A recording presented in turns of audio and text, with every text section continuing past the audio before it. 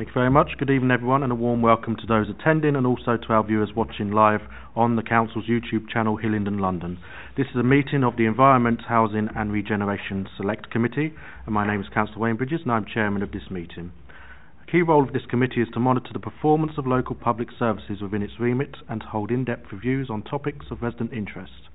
We engage with a range of external witnesses in our activity, which can include community groups, residents and subject matter experts.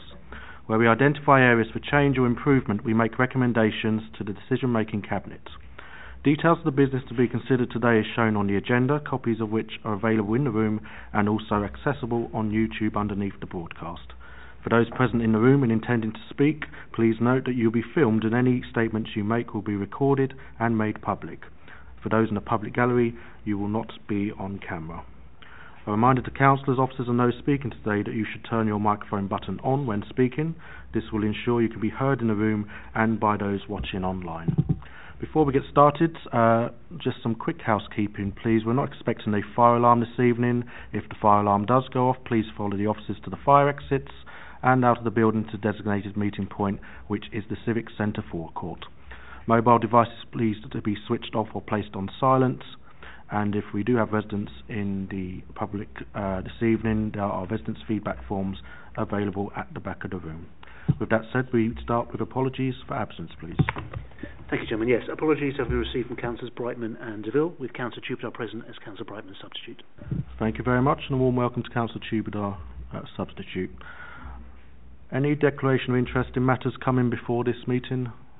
I can see none, thank you. I can confirm that all business this evening will be discussed in part 1, which brings us on to item 4 to agree the minutes of the previous meeting, pages 1 to 6. Councillor Farley. Thank you, Chairman. Just a couple of things. Page 4, just for the record, I guess, is that we did get the documentation on the Ombudsman's the samples. And also, unless I've missed it, within the agenda item 5, we did ask about the sort of definition of what was deemed to be affordable. Unless I'm mistaken, I'm not seeing that in there, because I think they referred to it as being a mix of. Well, they couldn't define it particularly. It was a mix of things. I just wanted to sort of get that in there on the record, if that's possible. Thank you. Thank you very much, Councillor Farley. Happy to note that, Neil. Yep. Is that agreed? Thank you very much. Which brings us nicely on to item 5, our witness session engagement with tenants and leaseholders. A very warm welcome to our witnesses this evening, Alan and Roz, and also Rod Smith, the officer, who will be introducing the presentation this evening. So whenever you're ready, Rod. Thank you. Thank you. If I may, Marion's just popped down to pick up our third witness for this evening. If it's okay with the chair, we did make a commitment at the last meeting to undertake a very short sample survey with tenants and leaseholders, and then provide an update to the next meeting in connection with engagement. So I thought, while we're waiting for our third witness, if perhaps I could just deliver that outcome from that survey, just to help. Yes, of course. Yep. Thank you. So the commitment was to do a quick sort of litmus test of 100 residents, a mixture of tenants and leaseholders. We completed that exercise. 77% were tenants, 23% were leaseholders. In terms of the mix, about 2/3 have been tenants for over 10 years, so they will hopefully be able to reflect upon sort of direction of travel in terms of what's happened during their period of tenure with the council, and then smaller number, 14% 5 to 10 years, and 19% were newer tenants 1 to 5 years. It's also a good mix across the borough in terms of geographic location, and in terms of age group, 21% under 45 and 49% in the 46 to 64 age group, and 30 over the age of 65. Going into the detail, the questions that we ask also reflect the exact same questions that we ask in our STAR survey, our survey of tenants and residents. We've kicked off this year's STAR survey. That's underway as we speak, and that includes a 10% sample of our whole customer base. So that's all 13,000 tenants and leaseholders. So this is really just a quick litmus test, and in terms of the highlights, really, one of the questions was around how good or poor the residents feel that the council is keeping them informed about services and decisions. And in terms of very good, fairly good, we got to 54% there. So just over half think that we do keep our tenants and leaseholders informed about services and decisions. So certainly room for improvement there. And interestingly, that's about informed. And if you remember, going back to the triangle, one would expect those sorts of numbers because we are actively informing, but not perhaps going up that triangle of involvement. In terms of satisfaction, dissatisfaction, with having your say in actually how services are managed, down to 43% there in terms of satisfied or very satisfied. And how good or otherwise do you think the council is at keeping you informed about things that might affect you as a resident? Again, 47% there, fairly good or very good, and that probably again reflects the fact that we are informing but not perhaps engaging or consulting. Moving along there to a question around opportunities given to residents to participate in the decision-making process. There we start to go down to 39% about being satisfied that we are involving people in that participation decision-making process. So again, that reflects the fact that we're not doing as much as we could do in terms of that triangle of involvement. We also asked a question around building safety and understanding and information that's being shared, a topical area in terms of safety, fire safety and the like, and again they're 44%, so certainly under half feel that they're getting enough information on building safety and responsibilities, which is of particular interest to us at the moment. A question which could give us some insight into barriers to involvement was around anything which stops our residents from being involved in housing and other community type activities. So these aren't percentages but just numbers, because some individuals have gone for two areas, but one of the biggest categories there, time commitment. So 34 out of 100 around time commitment. Those that perhaps can't really find something they're particularly interested in, just 6. Those wanting to know more about how they could be involved, so there's a queue for us there. 15. 8 had caring responsibilities, a couple with language barriers. 19, fairly high number there, linked to disability or health, which we'd certainly want to drill down a little bit more. 10 saying they're already involved to some degree, and a sort of don't know category was 22. So a few insights there into the potential barriers that we can take on board, but again with the bigger sample survey being undertaken this year, be interesting to see how those numbers pan out. And then we asked a direct question around being interested in particular areas. Does that fire anybody up? 28, particularly interest in community activities. 26 in resident groups, focus groups and consultation around particular issues. 28, fairly high number. Special interest groups, perhaps around disability, again 28. Repair service came out high at 36 there, and that could be around levels of dissatisfaction with the service. So in a way that is a positive, people wanting to become involved and perhaps shape and influence some of the services we provide.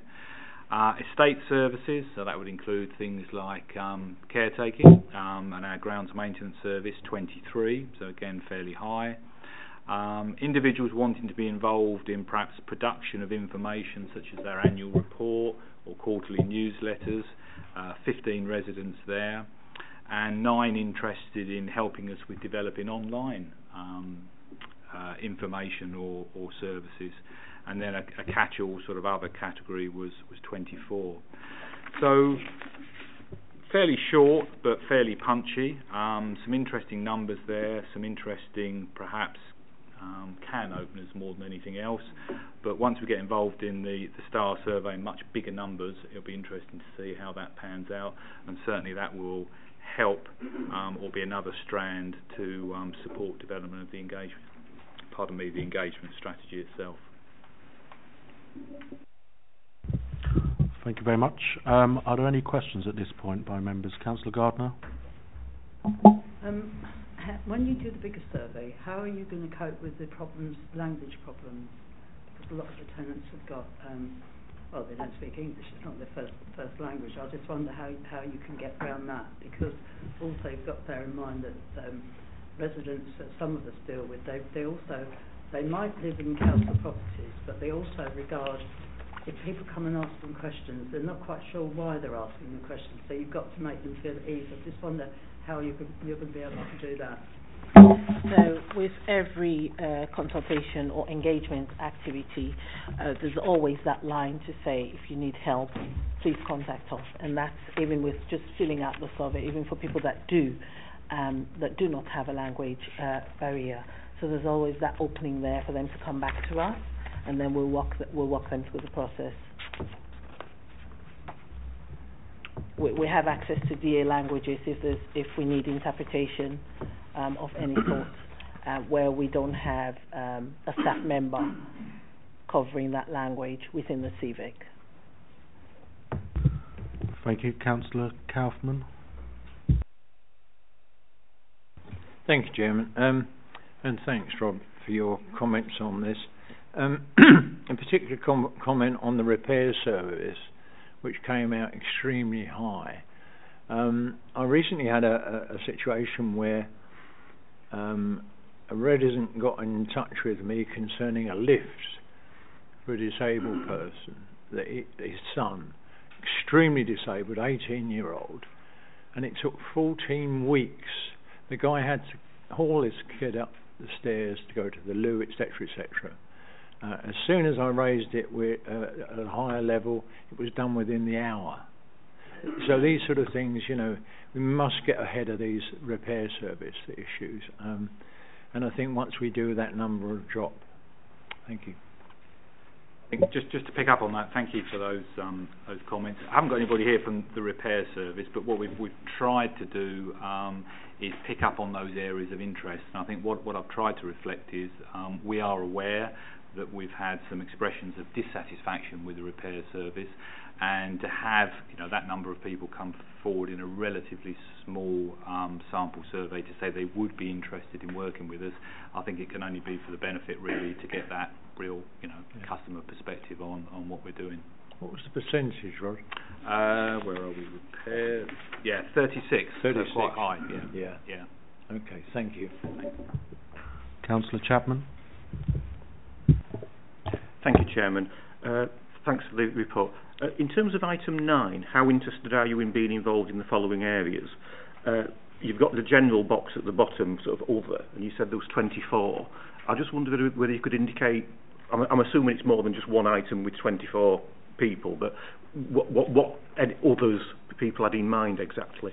The other thing I was just going to ask is, I understand you're going to be doing a much more wider survey.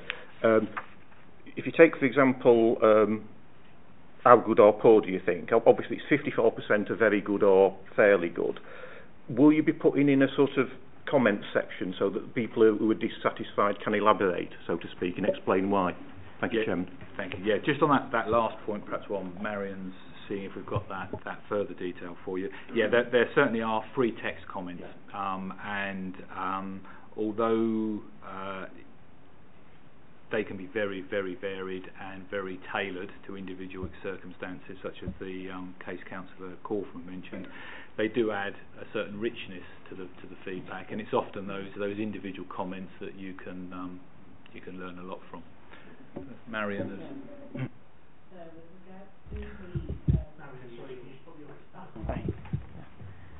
Just drilling down into the other that you mentioned.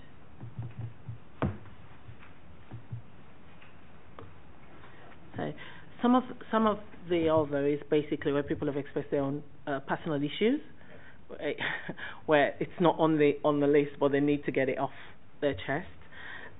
So it's mainly around the encounter. Yeah. Thank you, Chairman. That's fine. Thank you.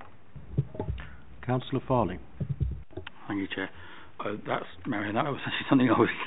Whether there was actually anything that was more sort of qualitative in terms of that, but what they were raising issues. Just going back to the first part in terms of the split. I was wondering whether or not there's any distinction in terms of the responses between tenants and leaseholders.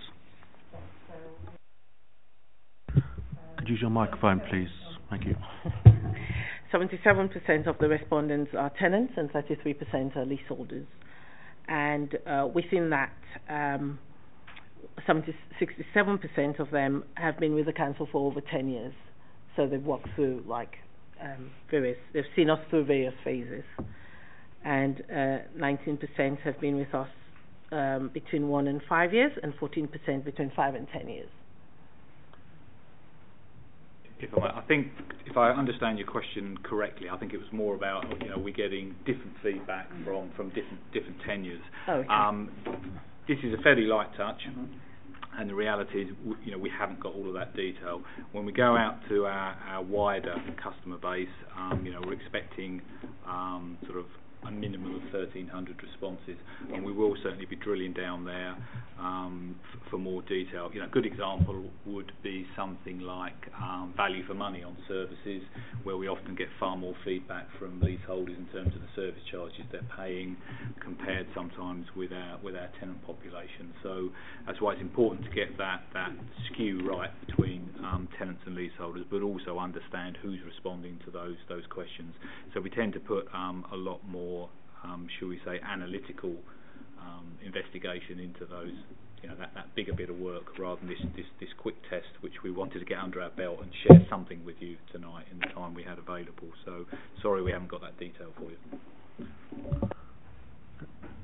Thank you very much. I cannot see any other members indicating, so Rod, perhaps you would like to just comment further and introduce our witnesses for this evening.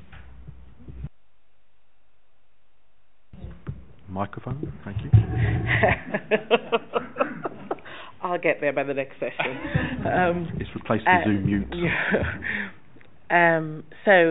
First up, we've got Rose Ross from. She's one of our long-standing tenants. I don't know if you'd like to introduce yourself, Rose. Hi, I'm Rose George. Do you want me to start by saying what I did? Well, you could just say how long you've been with us for, and Right. And I've been doing what I used to do for about 17 years. I live in Sutcliffe House, a block of flats down the Uxbridge Road. Generally, when you shut your front door, it's lovely.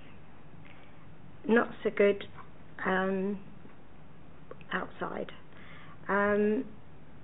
But it's busier than it used to be, dirtier than it used to be, not as well kept as it used to be. So it's quite sad, really. Okay, shall I? Then, yeah, and then. So in the 17 years, is that all right? Yeah, sure. In the 17 years, I was the street champion and a state champion, which meant that I used to do estate walkabouts. I was an estate inspector, which meant that every 2 weeks I wrote a report on the state of how the blocks were, the high rise and the low rise. I had to fill in forms and put remarks on the back of the form and then send it in. which could be anything. It could be tenants' complaints, it could be things that were going wrong with the building, it could be the lifts out of order, it could be fly tipping, it could be rubbish collection, it could be anything that was occurring on the estate I could report on and feedback. I attended the Senate meetings. I was a better neighbourhood member, which meant that you sat on a board of selected people from different estates, and you could ask for money to improve your estate, and the people around who were on that committee could vote if it was a worthwhile cause or not. And if it was voted yes, you needed it, then you would get the money and the work would be carried out. When I was on this Better Neighbourhood board, we had gravel round our building, and the drug dealers used to come and leave the drugs buried in the gravel. People used to leave money in the gravel, and then the drug dealer would come along, take the money and bury the drugs there. I got that removed, and we had flagstones then, heavy flagstones, put round the building, and then it stopped. So that was a wonderful achievement. I was on the Townfield Community Committee, which meant that we also did walkabouts, but that was the whole estate. We did the whole of Townfield, and that was reporting on things that were not good. I attended all the meetings. I had all contacts with all the departments. I could ring up anybody in any department and I would get through to that person, and I would be able to speak to them, tell them what the problem was, and I would get feedback straight away. And I felt that was giving me and my estate a real thought that you're being listened to, that it was being taken in and being listened to, and something was going to be done or would be done about it. And then I would have phone calls to say, yes, Ros, this is going to happen, or they would come down and meet me. I did training for how to run a meeting, how to be a chairperson. There were lots of meetings, along training to sit on committees, how to speak at committees, how to conduct yourself, how to chair a meeting, language that was acceptable and not acceptable. I was a secret shopper. Gosh. I felt that I was being listened to all the time. Nobody ever put me down. Nobody ever told me I was talking hogwash. Everybody was pleasant, never rude. Never ever did I come across anybody that was ever rude. It was lovely to work for the way it used to be. I wish with all my heart that it could go back to those days, because they were good days.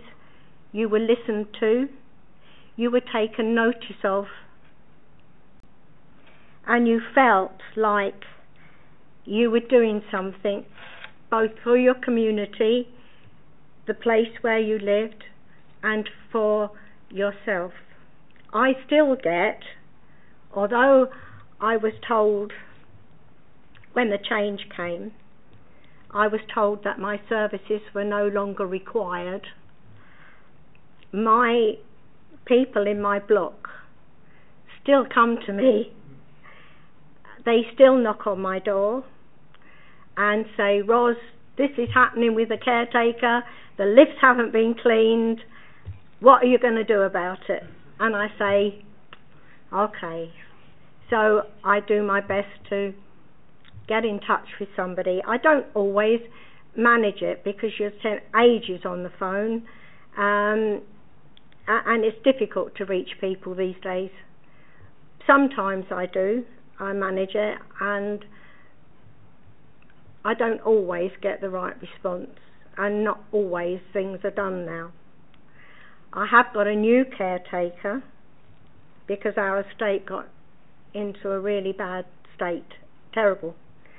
We have a new caretaker, but it's a big estate and it hasn't been properly cleaned for the last 4 or 5 years. So it's in a bit of a pickle, to be honest, and he's got a really hard job on his hands.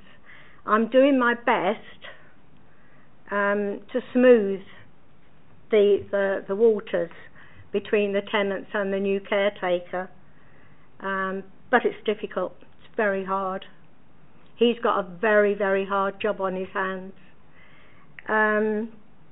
I've done consultations on front doors, on lids, on windows, on all manner of things that were happening to the building, to the block, to the estate. I sat on all the consultations, and yeah, and that's me. Thank you very much. Alan, would you like to go next? Good evening to everybody, and to anybody that's watching this via the internet or whatever. My name's Alan Clark. I'm the secretary. It's got me down as chairman, but I'm the secretary of the Hillingdon Leaseholders Association. We've been in existence now for about 30 years. We represent 3,000 plus leaseholders in the borough, and we have an active membership of about 200 people. Throughout the 30 years, I've been on the committee for about 22 of those years, but throughout those 22 years, there's been lots of changes in the council. Some good, some unfortunately bad. Good ones, obviously streamlining the services at that time to try and make it easier to get hold of people rather than be pushed around from pillar to post. Bad was when they did away with the leasehold department and farmed it out to other departments. We had our own separate leaseholders department within the council, which was actually funded by leaseholders. All the staff wages and all the pension, etc., and all the costs, lighting, building, was actually put against leaseholders' charges, but for some reason they decided to do away with that, and a number of the staff obviously have gone. But over the years, seen lots and lots of changes within the council where, as I say, due to cutbacks or due to staff leaving and their posts being amalgamated into other things, it's awkward, as Ross said, to actually try to get hold of people on a daily basis. So I'm in a way I'm fortunate because the secretary, I do have some contact email addresses and some phone numbers that I can ring people, but I always get complaints from other leaseholders saying that they've tried to get hold of grounds maintenance, tried to get hold of caretaking, tried to get hold of repairs, and they feel they're being pushed from pillar to post. Yeah. But having said that, you know, some of the services, I mean, I live on a small estate of 12 properties. I can't complain about the caretaking. Grass is cut twice a month during the growing season, and probably once a month during the summer seasons. Caretaking, about 75% I would give it. There are good weeks and bad weeks, but as I say, we're glad to have a caretaker. As far as the majority of services go, I mean, we've heard tonight There's no way that a lift should be out of service for 8 to 10 weeks or longer when a councillor can just make a phone call and it's repaired within an hour. I mean, the fact of the matter is that a lot of the lifts were supposed to be on contract, and the contractors should have designated response times to look at those lifts. Now, obviously, if it's a case of a part needs to be ordered, then fair enough, that may take a few weeks. But certainly, you shouldn't have lifts out of order, especially when you've got disabled people that need the lifts. And, you know, you can talk about Fairley House and the Goldings in Uxbridge. I think one set of the lifts only goes to odd or even floors, so it doesn't stop at all floors. So if the other lift goes out of order, it means disabled people are stuck between floors where they can't get down to get the lift, etc. So yeah, I think a better response on the lifts, you know, where especially where you've got disabled people, needs to be taken into account, and a response time needs to be sorted out, you know, within hours. Really, I would have thought. As I say, with the Leaseholders Association, it's an ongoing thing, trying to attract new members, because when we first started, all those years back, we had 500 properties on our books, and we used to have 6 monthly meetings and AGMs, and they were always well attended, probably because of the free food, etc. But they were always well attended. Now we have about 200. It's roughly kept like that for the last 7 or 8 years, and the actual age groups of leaseholders, I think it's really the majority of leaseholders that are our members are now elderly people. You know, they're 60 plus. There are some younger ones, but mainly 60 plus. So trying to engage with younger leaseholders to try and get them to come forward, to become members, etc. It's a little bit difficult. I'll leave that like that, shall I? Thank you very much, that's very helpful. And we will finally go to Natalie. Good evening, Natalie. If you want to give some comments to the committee, and then we'll put it out to questions. Thank you. Good evening, I'm Natalie Lindsay. I'm living on the Avondale Drive estate, and I've been there for approximately 10 years. I was one of the fortunate ones. Like 10 years ago, there was a training initiative, and I was one of the people who was on that training initiative. That training initiative was really for people who were out of work for an extended period of time, and there was about 10 or 12 of us on it, and from that training session we got, well, most of us had work placements which were not paid, but for people who were out of work for a period of time, that would have been really good on our CV.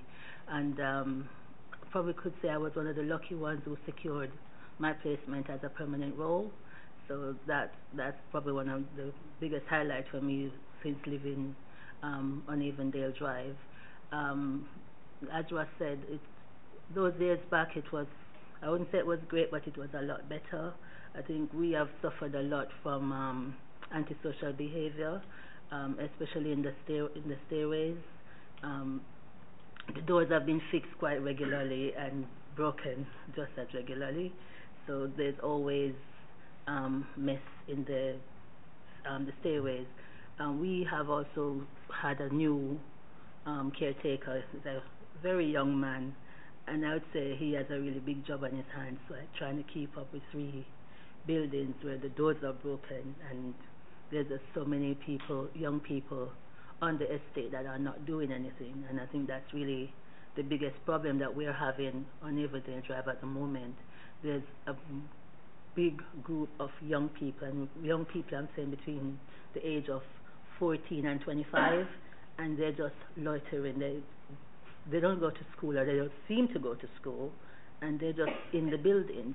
The thing is, there's times when there's people sleeping rough in the building, and I wouldn't advise anyone to speak to them, I surely wouldn't, but the fact that they have that access, I think, is a massive problem.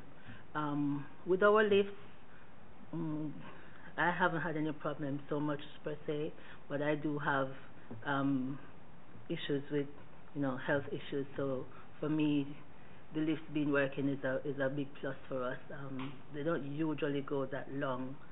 There's usually at least one working, and they do go to all the floors.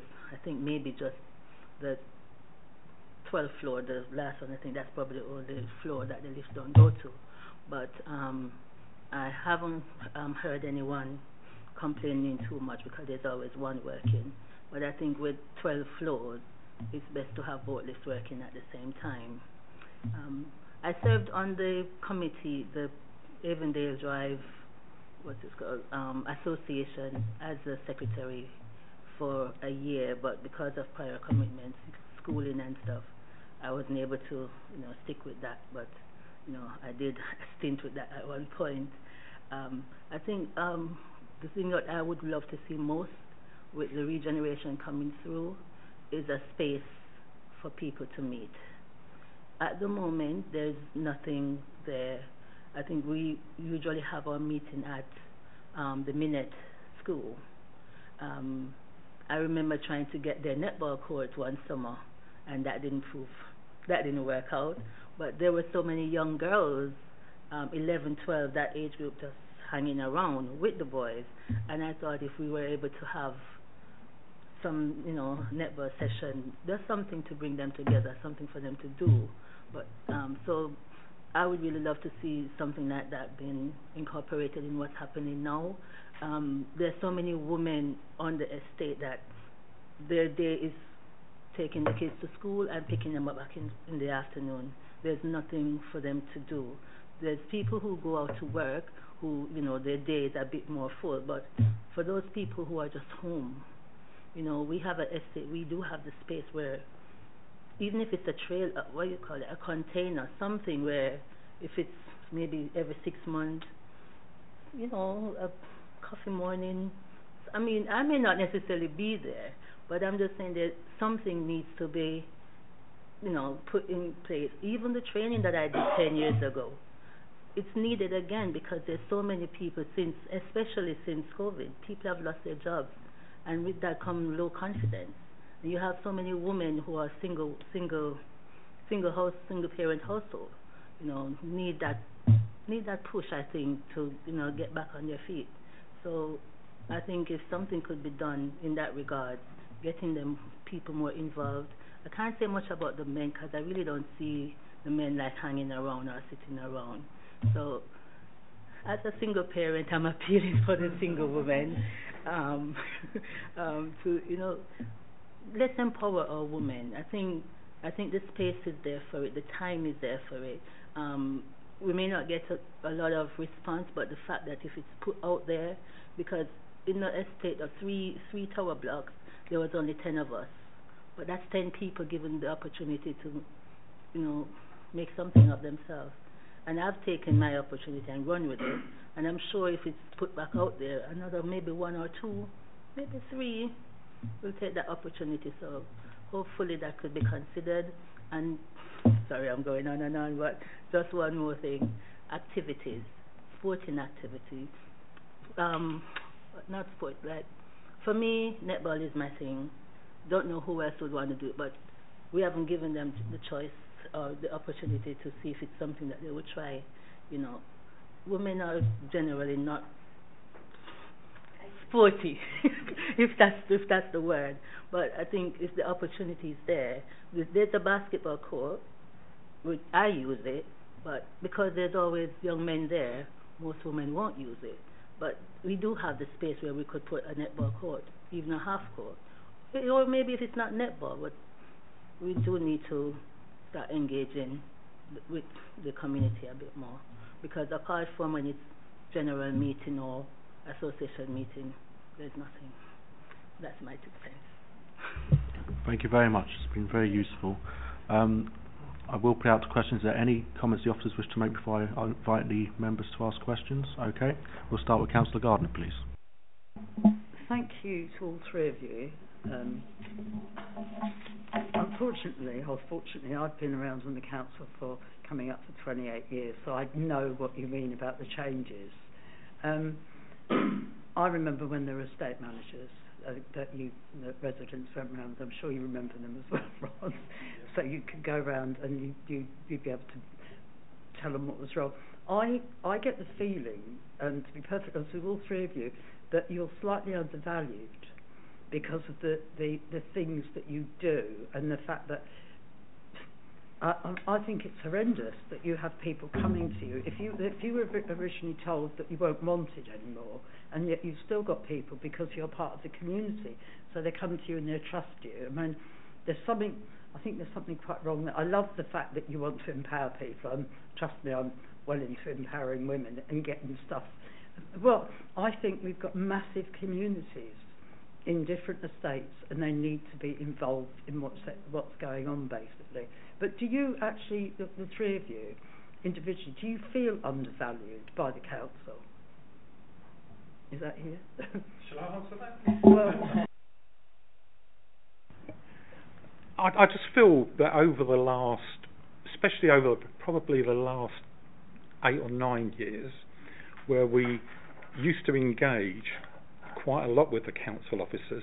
We used to have regular meetings. In fact, the meetings got too many at one stage, and we had to tell the council officers we want to cut back.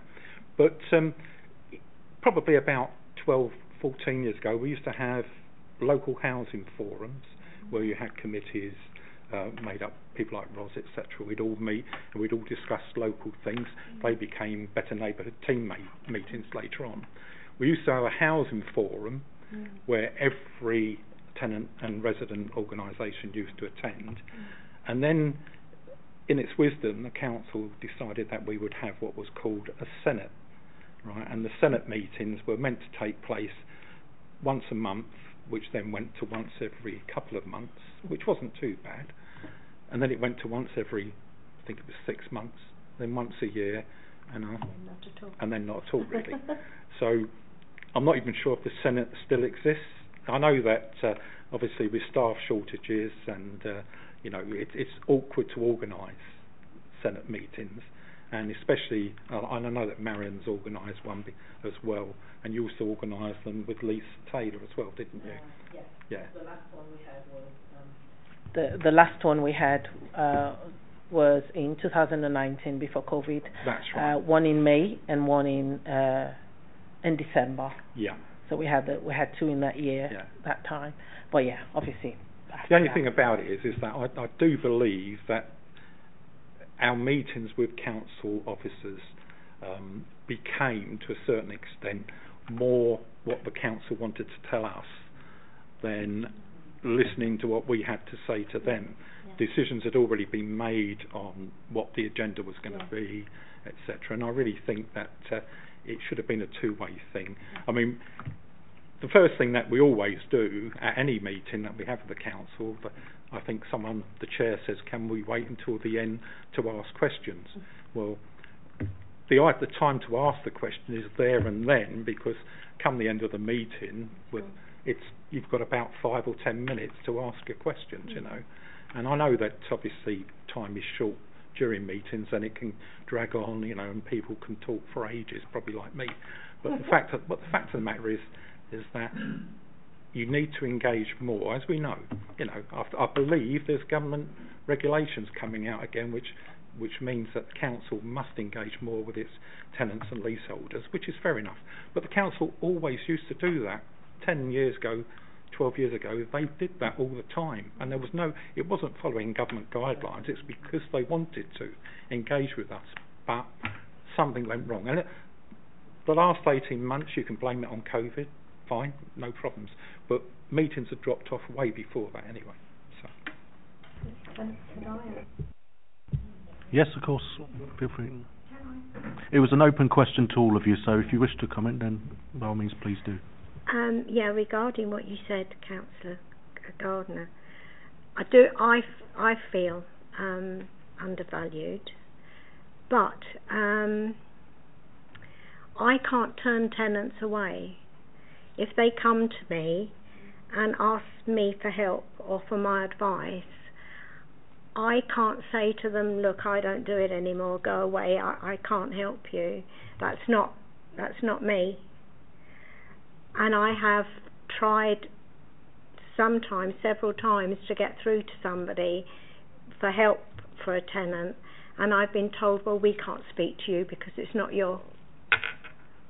And that not only hurt, made me feel like an interfering busybody, but it hasn't helped that tenant, and I feel sad about that, because that was one of the things that I really, a part of what I enjoyed was being able to help people, put them to the right direction, help them to get the result that they wanted.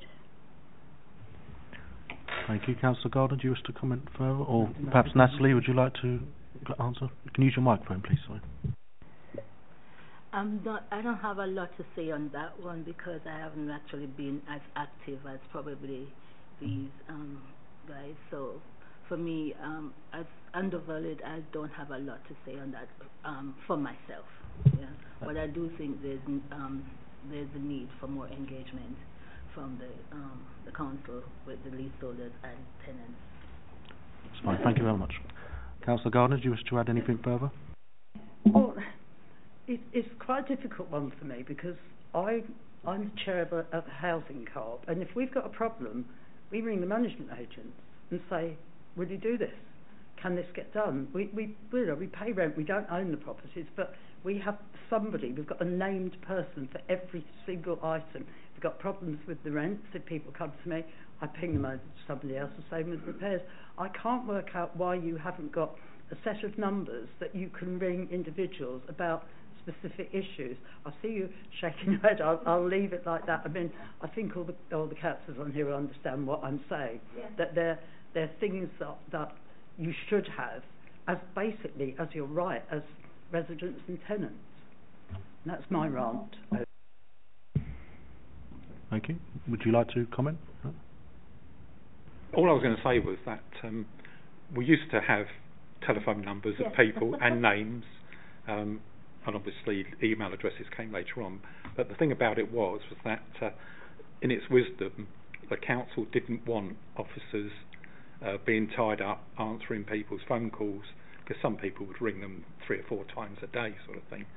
So they went to obviously intercept the calls with the call centres, and the call centres take the calls, and then they take messages and they send the messages to that person, and whether or not you get a response from that person depends on whether or not they've seen their messages and whether or not they come back to you or not.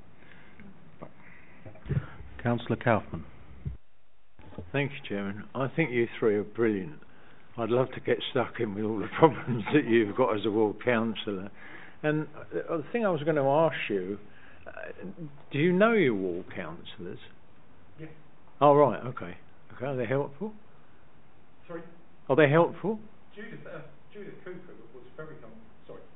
Judith Cooper, when we used to have estate inspections, would always come round, and I would always meet her, and we would talk. Obviously, council officers would be there as well. But yes, she was always helpful. That's good.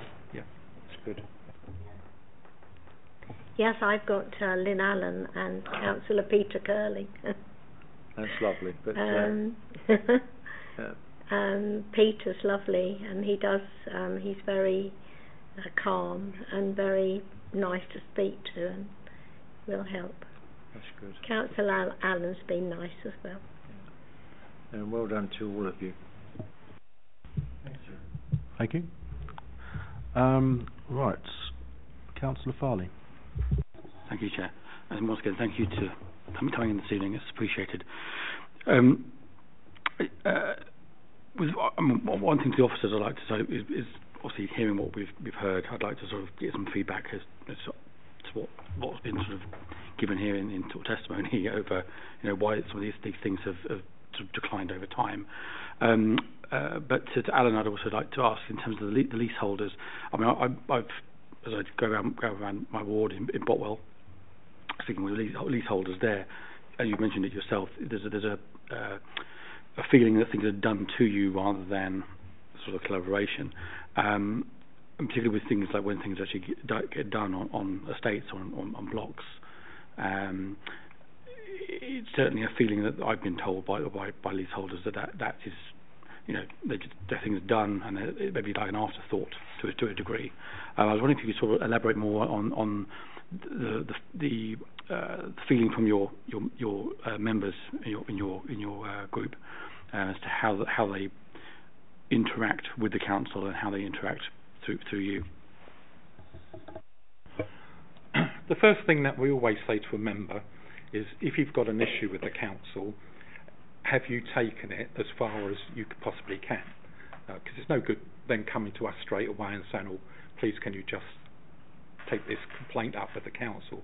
We need to know who they've spoken to, when they spoke to them, how long they've been waiting for replies, etc., that type of thing. As I said to you, I've been very, very lucky to be able to keep names, phone numbers and emails of various people. Rod is very, very good, I must admit. It's not just saying that because he's here, but he's very good, very helpful, and if he can't deal with it, he'll put me in direction of the people that can, and I normally get a response. From members, it varies. One of them being lifts out of order, especially down in Cliftonville in Kent, where we've got about 60, 70 properties down there in a tower block. They're always having problems with their lifts, etc. I know that the lifts, obviously in Uxbridge, both in Fairley House and the Goldings, used to go out of operation quite a lot, and always used to get rung up by one of the residents who was disabled. Members do have difficulties getting hold of council officers. It's just one of those things that, unfortunately, with the call centre, because they intercept the majority of calls, you are waiting a long time, possibly days, weeks sometimes, to get the response that you actually need.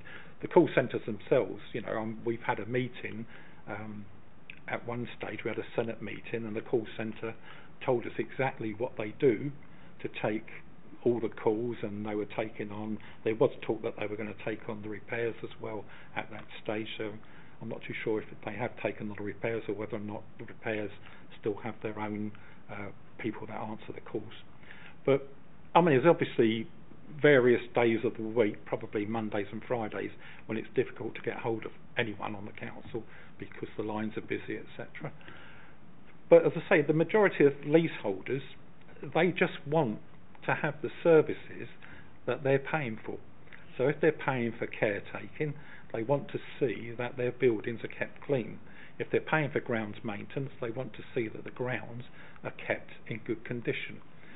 If they're paying for communal repairs, they need to know where the repairs are being done. I mean, we get an end-of-year service charge bill, and I always query my day-to-day repairs bill, because sometimes it's low, sometimes it's high. I always get a printout of the repairs that have been done, and I challenge some of the repairs and find, you know, that they shouldn't have been on the bill anyway. So, you know, there are these things, but majority of leaseholders just want to live in decent properties at a decent price, you know, obviously, because although they buy them, they've still got service charges to pay. And, you know, I'm not saying that service charges should be kept artificially low. If work needs to be done, then it has to be done. I've had quite a bit of work done on my estate over the last few years, and I've had to pay a considerable amount of money. But at least I can see that the estate is being well cared for. A lot of people have been paying money, and their estates haven't been looked after.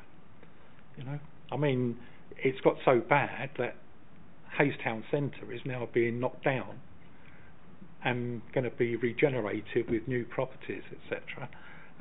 Because no matter how much money it was costing leaseholders and tenants through their rents, etc., nothing really was showing as good value. You know, drug dealing was still rife. You know, there was murder there. I think a couple of years ago there was a murder there.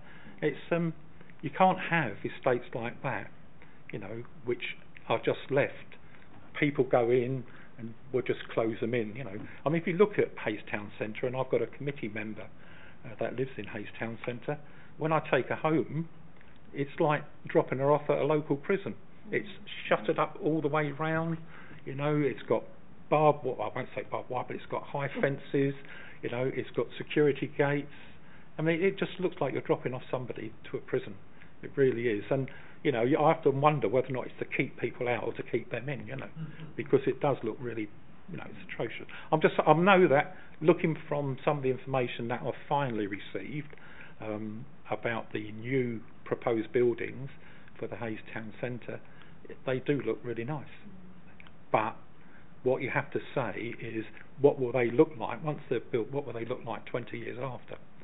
Will they be well maintained, or will it be the same drug dealers dealing drugs in different properties? You know, so I think it's a question of, you can have safer neighbourhood teams patrolling estates. You can have all manner of groups trying to help out.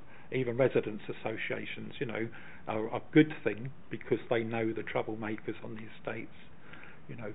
But as I say, this information, you know, has to be acted upon.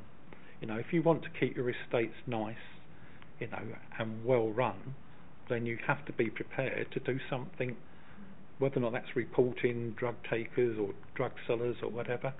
So be it, you know. Thank you. Councillor Farley, do you wish to add anything further? Thank you for that. I was looking towards the interaction and what the leaseholders I'm going to get the sort of the angle of where the engagement is for repairs or major things that are being done, and then it's shared out.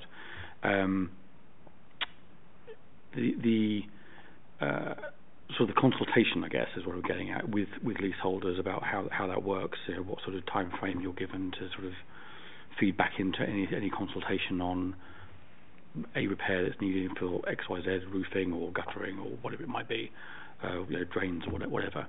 It's sort of how that is working for you and your members. The complaint has to obviously be quite bad for them to come to me, because a lot of leases are quite capable of dealing with their own issues.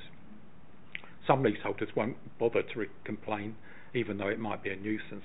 But if a leaseholder complains to us, let's take an example, like you said, guttering. If the guttering is leaking or the guttering is falling down, they've been onto the council to the repairs, and they've got, these days you have to get an appointment, etc., and it may be that the appointment's been missed, that they haven't come, etc. So they'll come through to us. I will chase it up with the repairs. Obviously, I will take any information that they've got, like job numbers, etc., and I will chase it up with the repairs and see what the situation is. You know, if it's something that's been missed because something else more important came up and they were taken off that job, then fair enough. But if it's a question like they didn't bother to turn up, then obviously I will then, hopefully, with my dealings with the repairs department, expect that fault to be cleared within a week or two. You know, I mean, I can't guarantee that I can do everything for leaseholders that respond to us, to ask us to help out, because some of the things that they talk about are out of our control, and it does need direct interaction with council officers. But I will always try to point them in the right direction, and if I don't know which officer, a quick email to Rod will normally give me the information to pass back on to them. As far as leaseholder interaction goes, we have committee meetings ourselves once every 5 weeks. We also have an AGM, although obviously during COVID both committee meetings and the AGM had to be cancelled, and our next AGM won't be until 2022. I'm hoping, you know, that all our leasehold members and also leaseholders in the borough haven't had any problems with COVID, and that they're still well and healthy. But unfortunately, you know, the chances are that some of our members or some leaseholders in the borough have fallen foul to this deadly disease. You know, so, you know, to those families, I just, you know, extend my heartfelt sorrow to them. But as I say, with leasehold interaction with the association and with the members, you know, with the committee and the members, we invite our leaseholders to attend any committee meetings they want to. we've had some success. We're a committee of 6, and sometimes we have 3 or 4 leaseholders turn up, which out of 3,000 is not a lot, and at the AGM, we might have 50 or 60 members turn up out of 3,000, but we send out the information to all our leaseholders, in the borough. So hopefully, as I say, we might get better responses at a later date, But it is awkward, as I say, retaining members, getting new members to come along to interact with us. It's awkward to the point that we try to work, we try to think of different ways that we can actually attract new members. We did at one stage have to ask the leaseholders in the borough as to our funding, as to what level of funding that we could have. And as I say, I didn't expect a big response, but a large number of leaseholders did respond, thankfully, to the leasehold office at the time, and we were allowed a certain level of funding to run the association, which we still have that level of funding. And as I say, we can help leaseholders out with, if necessary, although we don't like to go that route, we hope to sort of try and sort it out with the officers themselves. But if necessary, we can go down the legal route and get legal advice, etc., about things. But they're in very few circumstances, But yes, I mean, more interaction with our members. I wouldn't like to say once we've put our leasehold member right in either getting somebody to contact them or given them a name and a number to call, we generally don't hear from them again. So I'm assuming, although on a couple of occasions I've had to deal with follow-up calls, but I'm assuming that the majority of the members that we deal with that have got complaints, once we give them advice, they're happy with that. Thank you. Rod, did you indicate? Thank you, Chairman.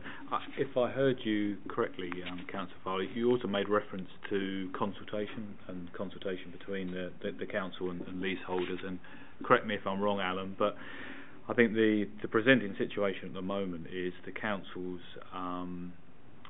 stance with consultation is to do statutory consultation, which is the minimum. And that's frequently in relation to decisions which have already been taken regarding major works and planned maintenance. So really, Alan, his membership and leaseholders are on the receiving end of decisions which have already been made.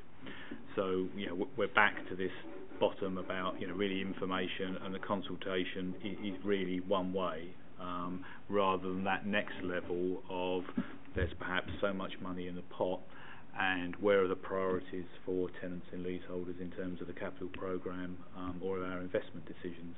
So in relation to health and safety, there's statutory requirements, it's got to be done, but there might well be presenting issues in a particular estate or building that we're not aware of.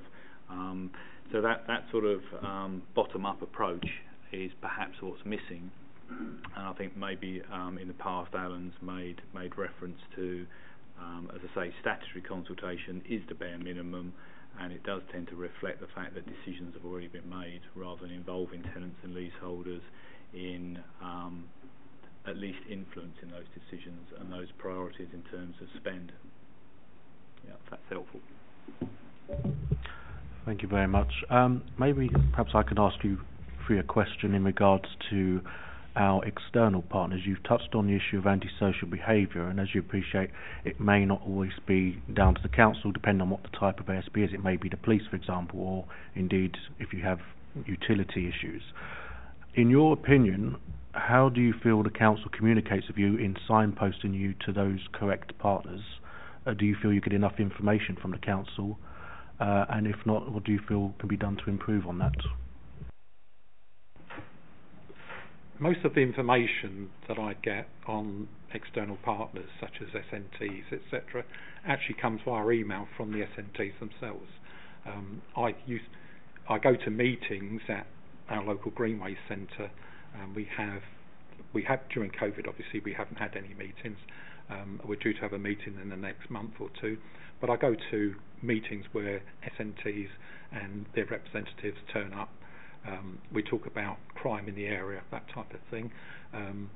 We always get lists of current email addresses, telephone numbers of all the SNTs in the borough, so that if I need to pass it on to somebody else, that's there.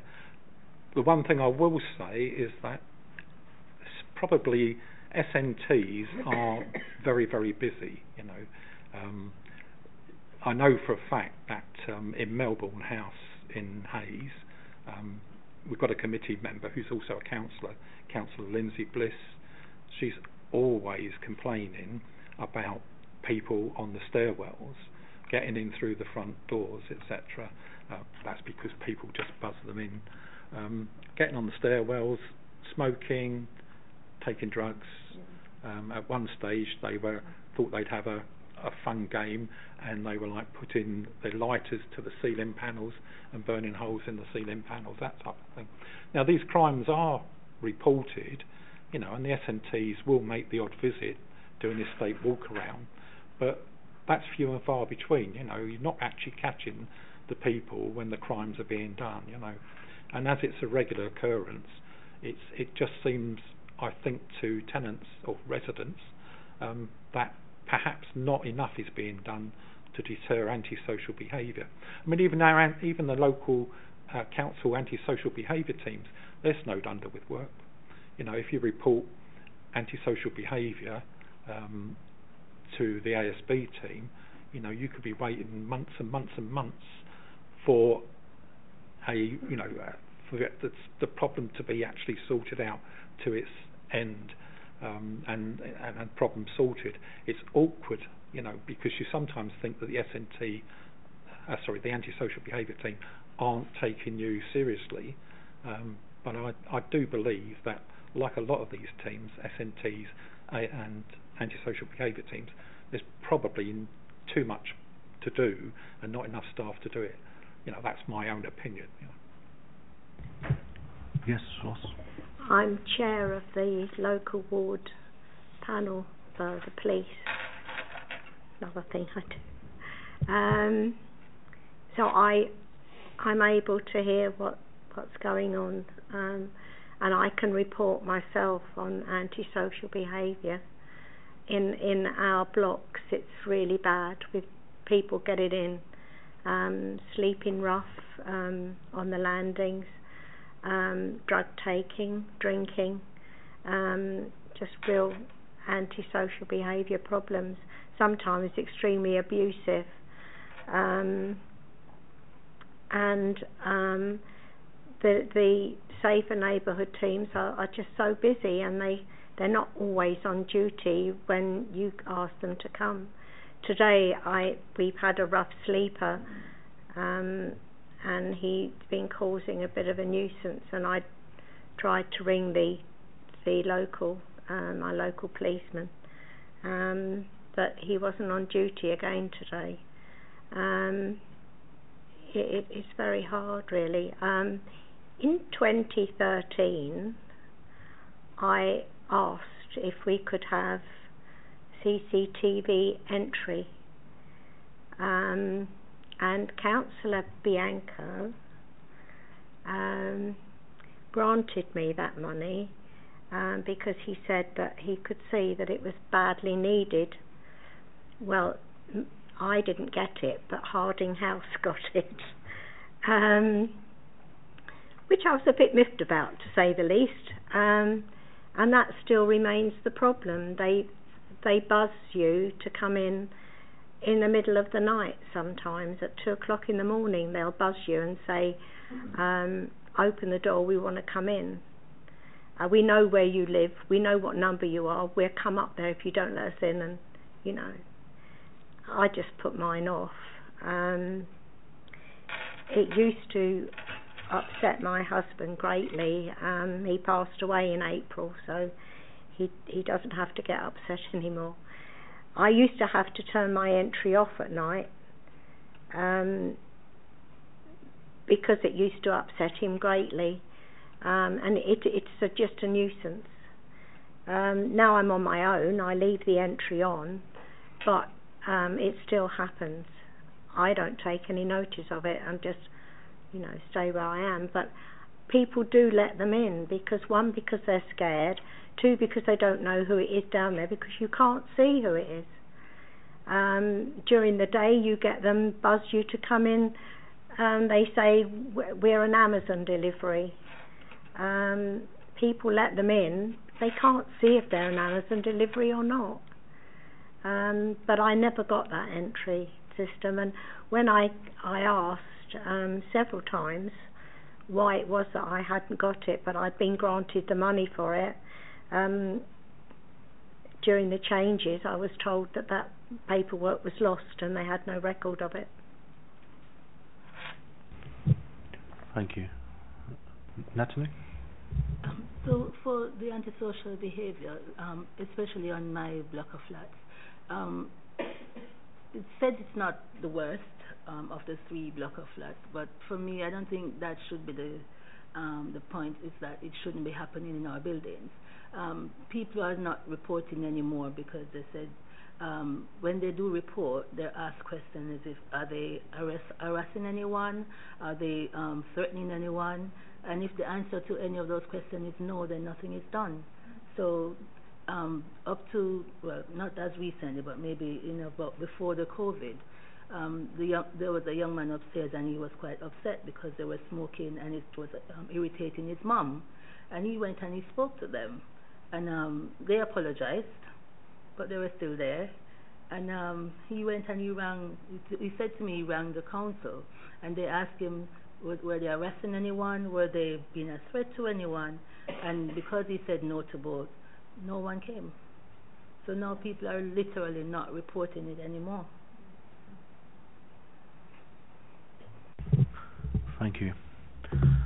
Are there any further questions before I go to Councillor Farley? Okay, Councillor Farley. Thank you. I guess a question for the officers. The security doors on the estates, I know I've got my own key fob.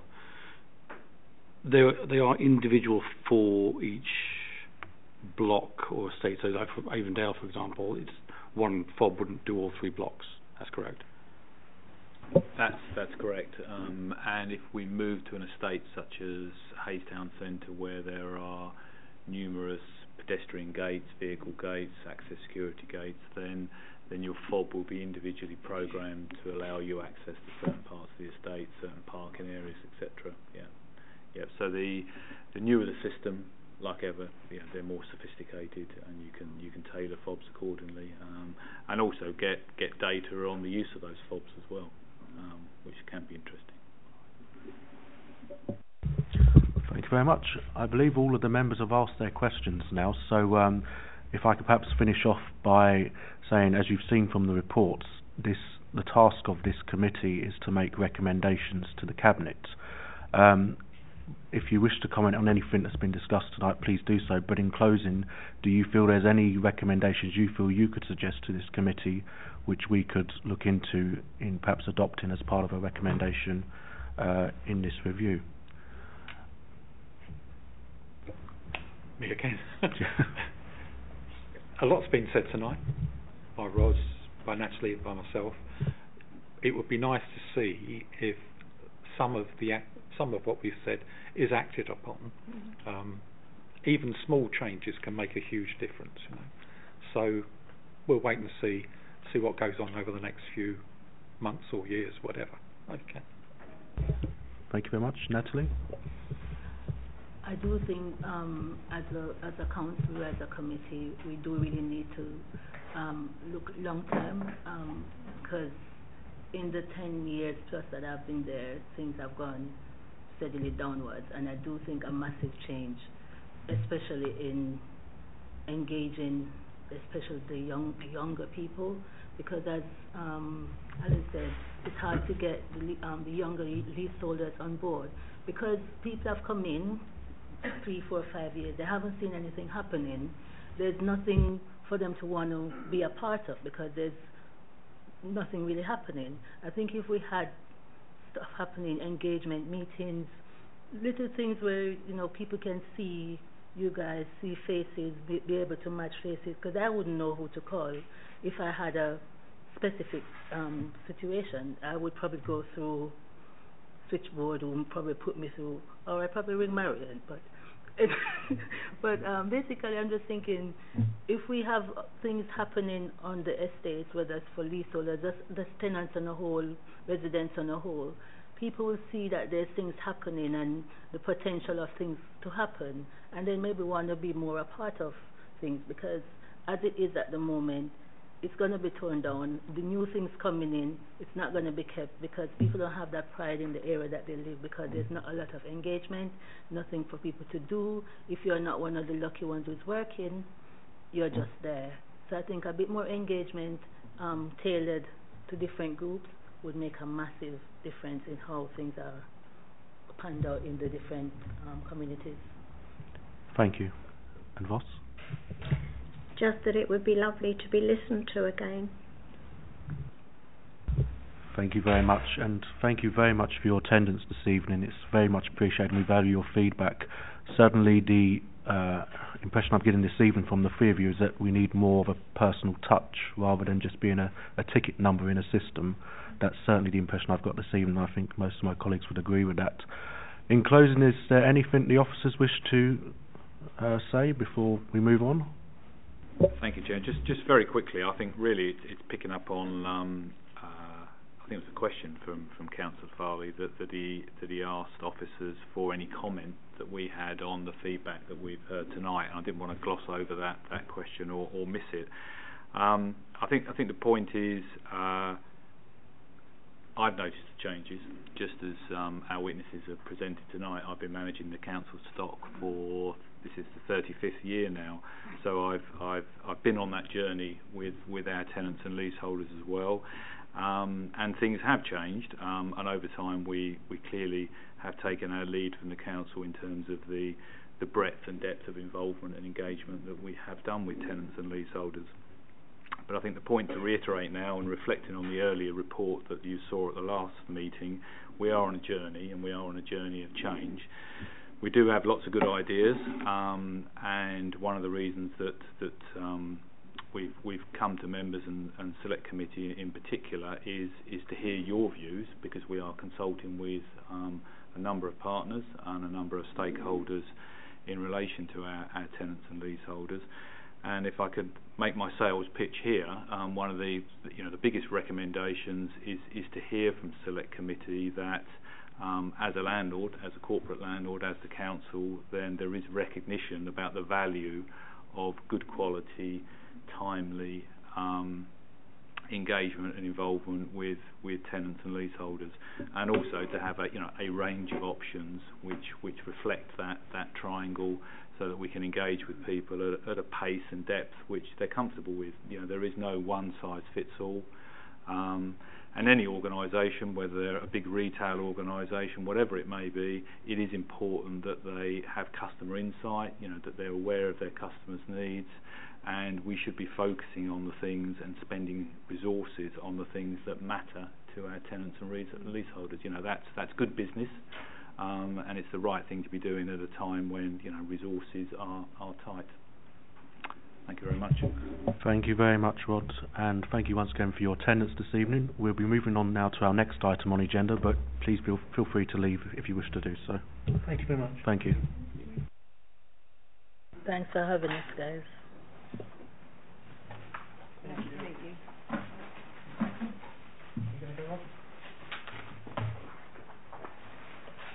Sorry.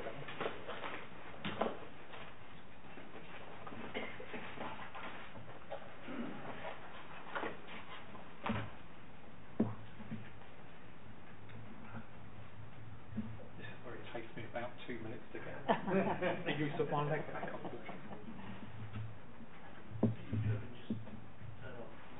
Yes, of course. Have you got a taxi?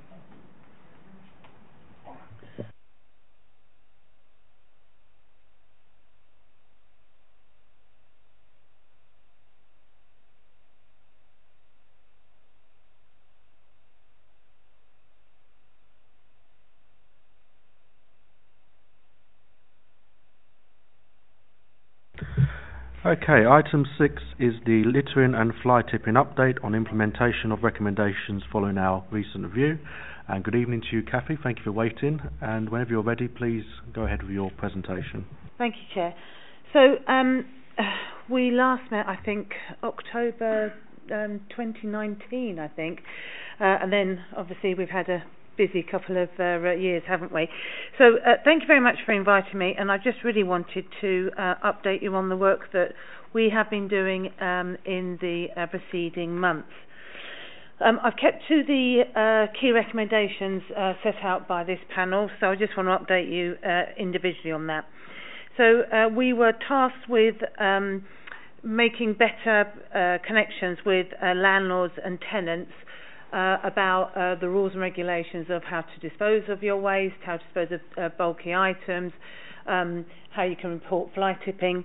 So my recycling team made contact with some landlords and also estate agents, and they gave them sort of like a paper welcome pack, which went down very well and was used a lot, particularly by Coopers. But we have developed that now further to an electronic version, which we can just send off to them, and then the estate agents, landlords, can either print it out themselves, or they can again electronically send it to their residents and their customers. So that has gone down very well indeed. Point 2, beautification and civic responsibility. I have to say, I come into work via the Stockley roundabout, and the wildflowers that greeted me every single morning was breathtaking, and it looked absolutely gorgeous.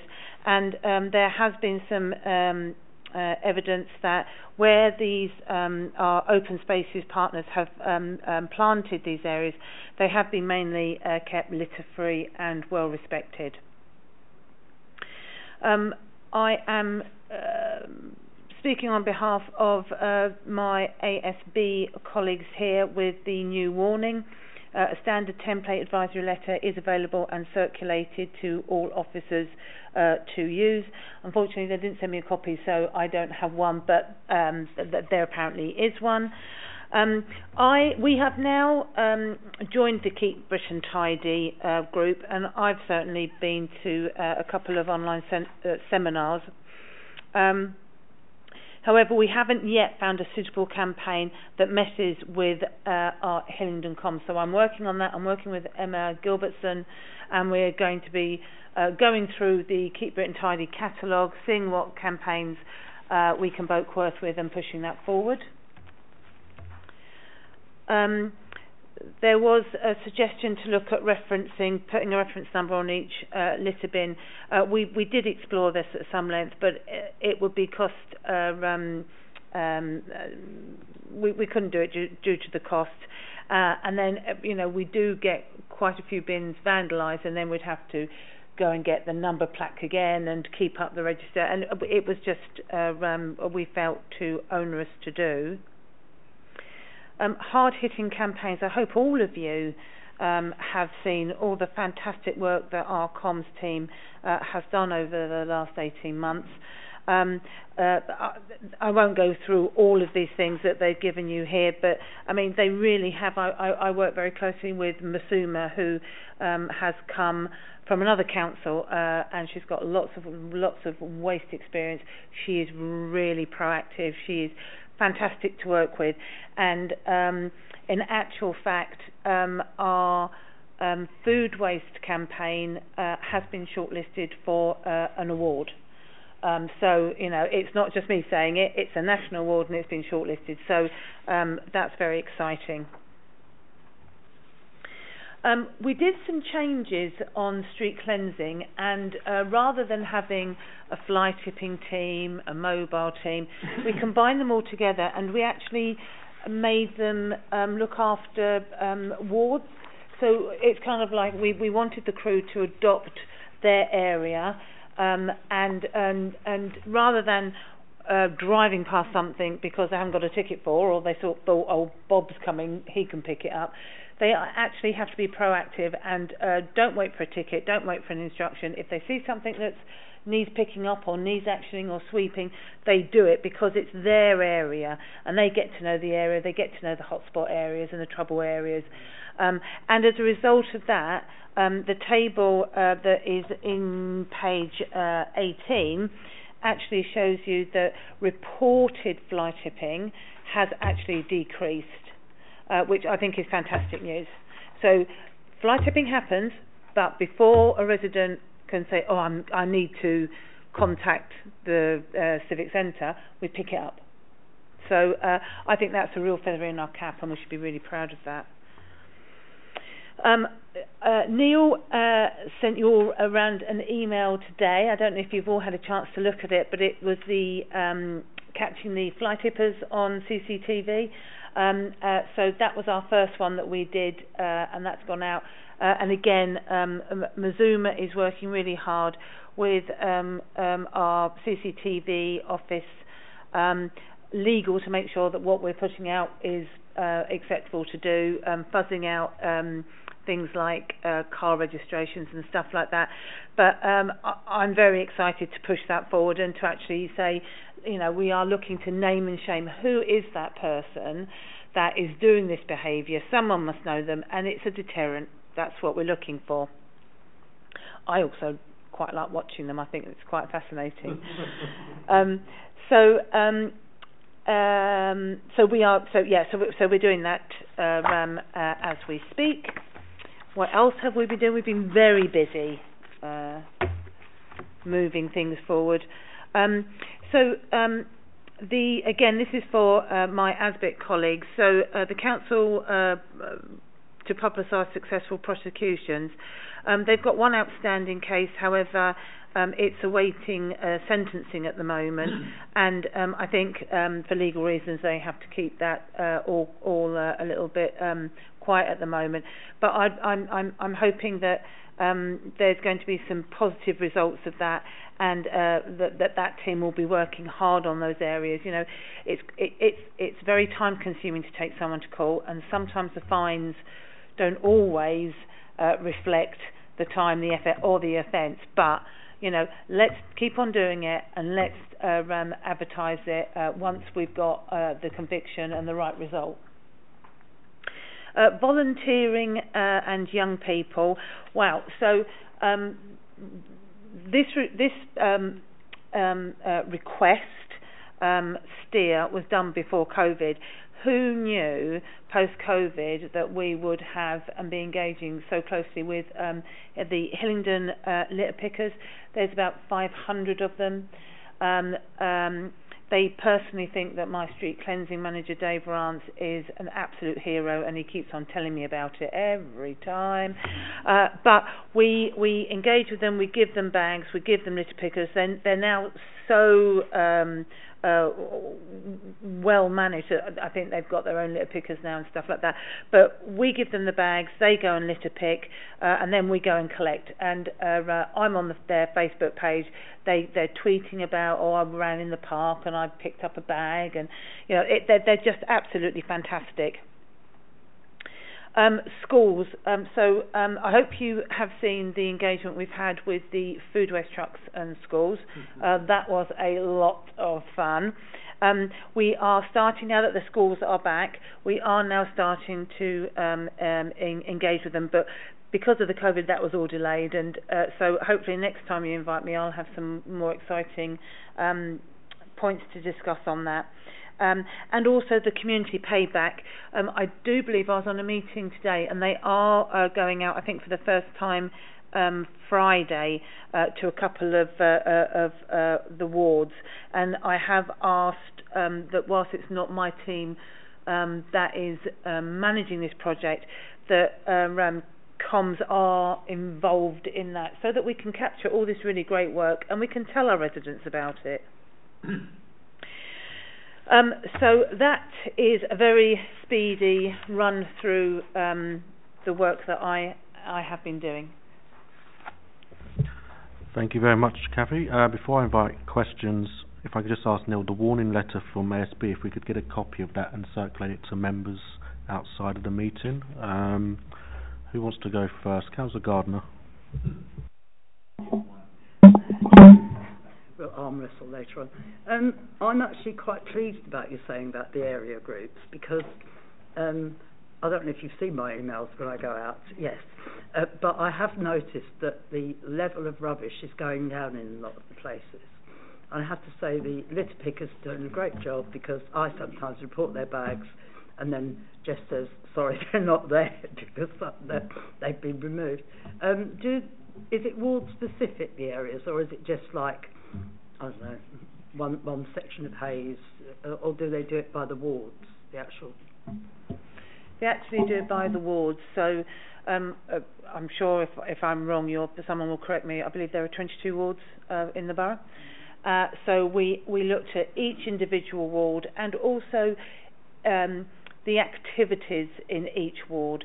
So where we have antisocial behaviour, fly tipping, hotspot areas, we gave them more resources than maybe other wards, because we weren't getting the work out of the teams. So we went from north to south and we looked at all the wards, and each ward has got their dedicated own team. They may have, so that team may look after one ward, two wards, one ward may be split in half and they have two teams, but each team is dedicated to a specific ward area. Yep.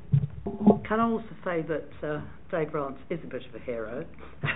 Well, I mean, he actually came round and dropped some litter pickers off for me, because I was actually Scott and I pick up litter when we see it, because I've spent my life saying to my kids, take your litter home with you, and I thought, well, you know, all the stuff that I see in the street. Prior to getting the litter picker from Dave, I was using the thing that I got when I had my hip replaced, which wasn't as strong as that. So all I need now is some proper bags. I will let Mr. Rance know your comments if I have to, and if you need anything, you know, you're always in contact with Jess. You know, just let us know and we'll action it. Thank you very much. Just on the ward teams, is there an opportunity to perhaps introduce these team members to the ward councillors for that area, just so we can put a name to a face? They may encounter them on their walkabouts and things like that. Absolutely, that would be fantastic. So we are doing a lot of campaigns. You know, I think one of the toughest jobs that my team done is actually the solo Borough beats. They're out in all weathers, pushing, cleaning up around our borough, and you know, they work on their own. So we are going to be doing a comms campaign to introduce all the solar beats, to say hi, I'm Jim, and on social media, and I think our residents really love that. So we are. I want to make certainly all of my staff, really, if I can do. You know, this is who is cleaning your street. Here's Bob. He's worked for 20 odd years. So I'm doing that. But yeah, I will absolutely look at doing that with the wards. Brilliant. I think it'd also benefit in terms of the complaints or any sort of issues we have. It'd be far better if they knew the person or a friendly face. When I say, oh, it's that council again, I'm going to call and complain about it. They might be a bit more hesitant and take it a bit more calmly when they approach these issues. Councillor Kaufman, yeah. Thank you, Chairman. Thank you, Cathy, for your report. One or two bits here. I'll tell you what, let me show you our litter picking team. This is me props department.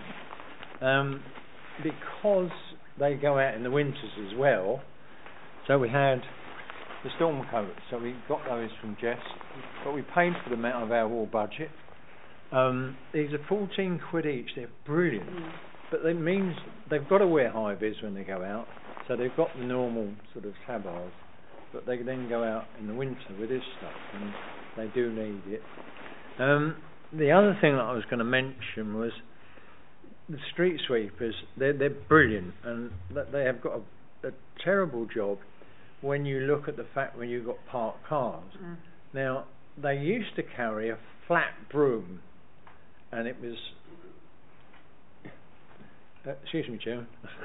It was, I'm listening, go ahead. about that width, and it was about 2 inches thick. So they could get down the side of the cars, the tyres from the curb. And I just wondered if that was possible, because most of the streets that they cover have got a lot of cars, Let me just see. I think that was all I was going to say, actually, Kathy.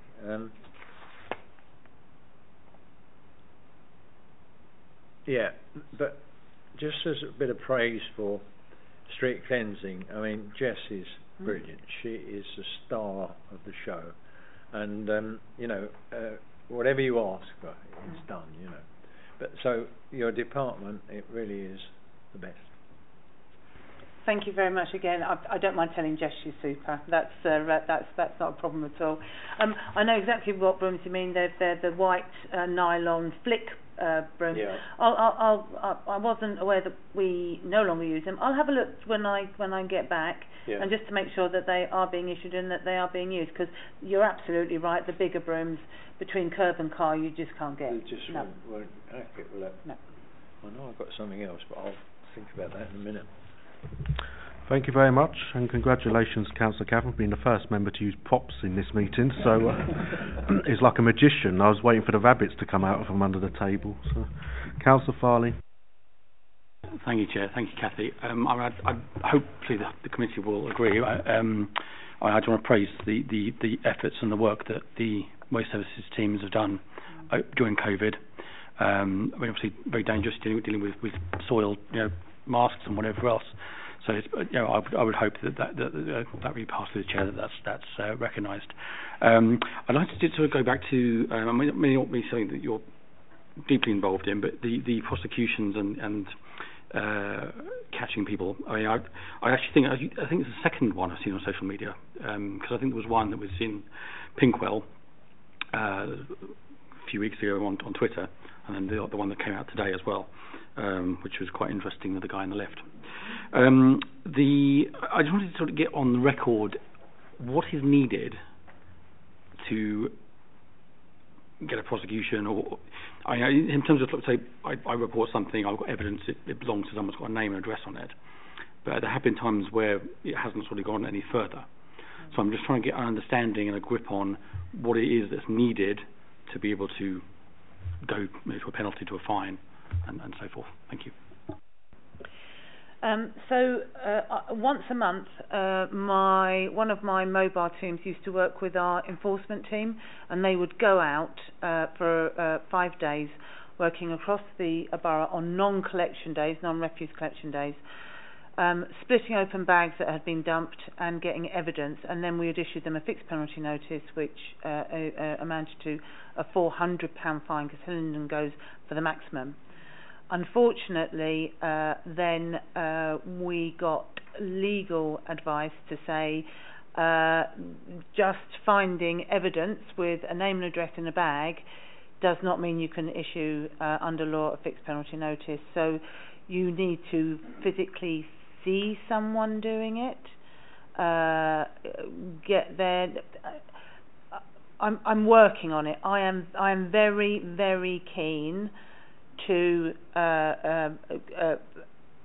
penalise fly tippers. I think it's a deterrent. I think they talk about it. I think it stops other people. It's a way of educating. But the legality is something that's holding us back at the moment. But I'm reading what I can do and seeing what I can do, because it was a fantastic exercise. Once a month, I think we used to issue something like 200 fixed penalty notices each week, and at £400, that's a lot of deterrent. So it's legal. It's very onerous on the legal side of it. Councillor Farley, do you wish to add anything? Thank you, Chair. So, in terms of the identification of the individual, so it's either been witnessed, someone's either got a testimony from a resident or a councillor or whoever that they've done it. The CCTV that is now going out, which I think is really good. naming and shaming part of it. 'Cause I think that's a good idea. That's still, I guess, reliant on someone telling you who they are and identifying who they are. Because I know we've had issues with, we've seen it being done, but at a distance. Bags are dumped by litter bins and so on, but they go out of shot. You can't really sort of follow them where they're going. So that's fine. But it's I guess it's sort of how you get or how you can promote people coming forward, because I've spoken with residents where they're reluctant to do that because they fear repercussions and so on. So how do we as a council try and overcome that sort of barrier? It's a tricky one, if someone wants to, our residents are very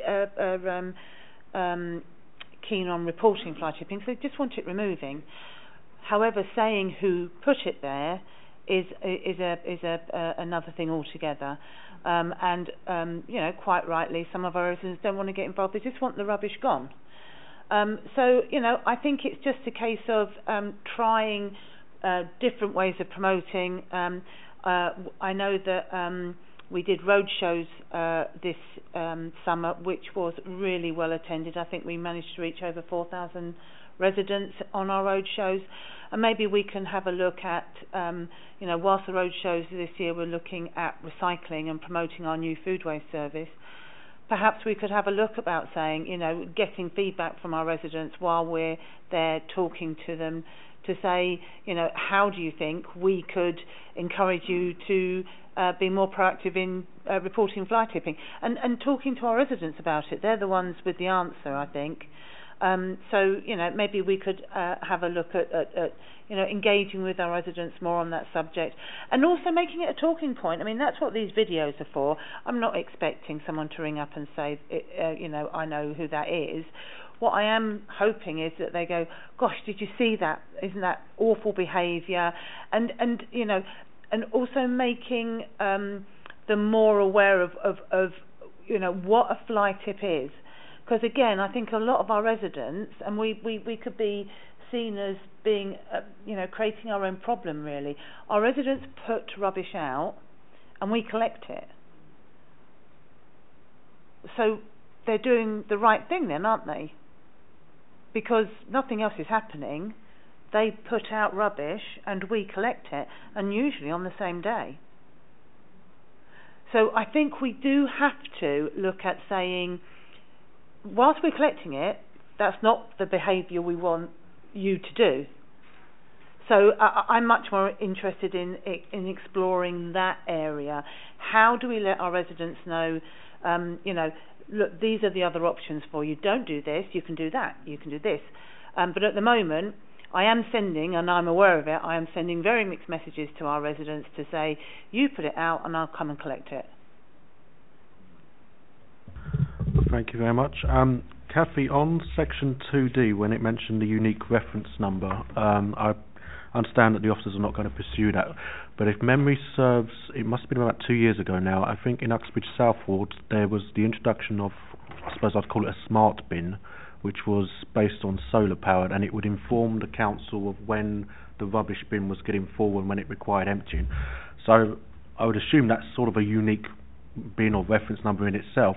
How did that trial go? How did that scheme go? Is it something that officers are looking to pursue further, or is it dead in the water, so to speak? Yeah, so that bin's got the lovely name of the Big Belly Bin.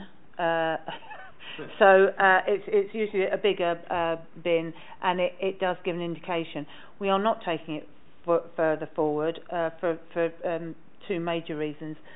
One, if a resident puts a cardboard box in there without breaking it down, it'll actually set the trigger to say I'm full, when in actual fact it's a sensor that's blocked, not by rubbish but by a large item.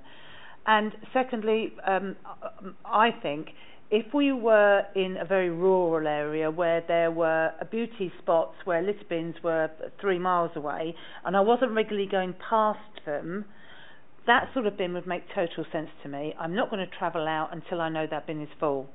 However, within Hillingdon, I walk past a bin, well, I would empty it, even if the centre is saying to me, actually, I'm only half full. As I'm walking past to go to another bin, I'm going to empty that bin. So they're expensive. They have got some flaws, and you know, I don't have any bins where I have to travel an awful long way to go and collect it. So that we won't be taking that forward. Thank you for confirming it. Councillor Kaufman. Thank you, Chairman. On page 17, and this is to do with beautifying the area.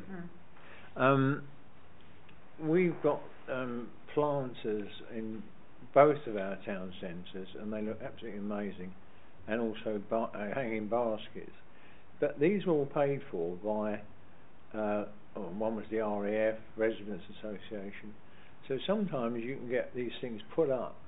They cost a lot of money, obviously, but associations are prepared to pay for it. Plus, we've got a wall budget which we can help out with if we need to.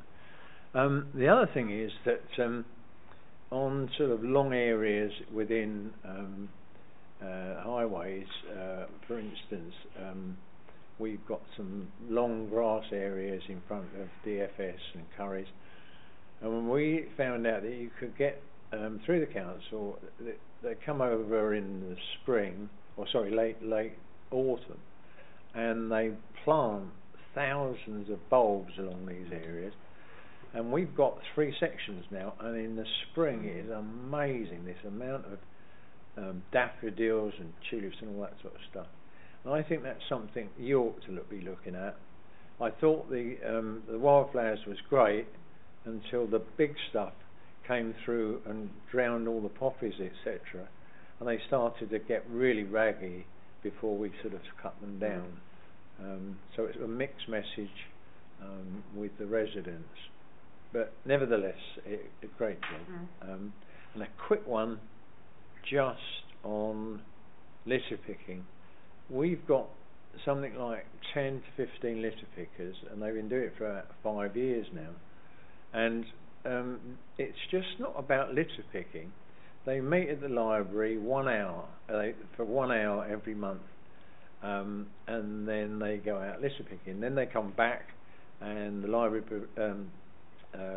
we have coffee, and one of the residents brings donuts. And the fellowship between that group is so tight, and it's lovely to see. Actually, it really is, you know. And if I go down there, it's all about politics and stuff like that. But nevertheless, it's really nice to see, and I think the library benefits from our group. And if you had, you know, groups all over for Hillingdon, sure, terrific. But that's what it's all about. And our people, they collect about 170 kilos every month, and it's just amazing the amount of stuff, you know. And that's me done for the night. Thank you, Chairman. Thank you very much. Time's marching on, so we'll make a finish. But Councillor Farley, I know you wish to ask questions. Anyone else before I move on after Councillor Farley? Nope. Thank you, Chair. Off you go, Councillor. Very quick questions. Excuse me. The hotspots. I just want, in terms of driving past and so forth, I just want to sort of how you measure that. I know you said with the statistics you got on the other page, that it's showing sort of a trend. But I was wondering how you sort of measure what's going on in terms of them driving past, how you know that that's happening. The other thing I want to know about, again, we're back into this thing about the promotion of the naming and shaming, so to speak. Which platforms you're using for that? Because I've seen Twitter, but I haven't seen anything else. And then also, just finally, Chair, sorry, so on page 19 over to 20, the ASBIT officers, so this naming and shaming, I just wanted to know about, it's in place. I wanted to know what the frequency of that was in terms of communication, and whether or not it's a mass email to all councillors or just to specific wards where that's happening, please. Thank you, Chair. Okay, you may need to remind me of some as we go. Right, so the first question was regarding the data. of the litter picks and how to get the hotspots. So with the street cleansing, and I'm going to call them proactive actions, we don't capture that at the moment because they jump out, they collect it, it goes. So the only hotspot mapping that I do, and I do them, is with our reported. So I've got a fantastic colleague, Julie Swales. I ring her up and I'll go, Julie, can you give me in ward or road details all the reported fly tipping, and then I send that to our GIS team and they put it on a map for me, and it's red, yellows, all sort of stuff. So I track it that way. Moving forward, street cleansing is going to have in-cab technology installed in each vehicle. So there could be a way for me to record when they've picked up, what road, so I can start to gain more information from each individual team. So that's the first question. Your second question was, please remind me. Okay, yes. So again, I think at the moment that is only on Twitter, but I see no reason why our comms team can't pop that out on Facebook and any other platform. Maybe have it on our web page as well, so people can click on it. So I think we're rolling out on Twitter, just seeing how it's being responded to.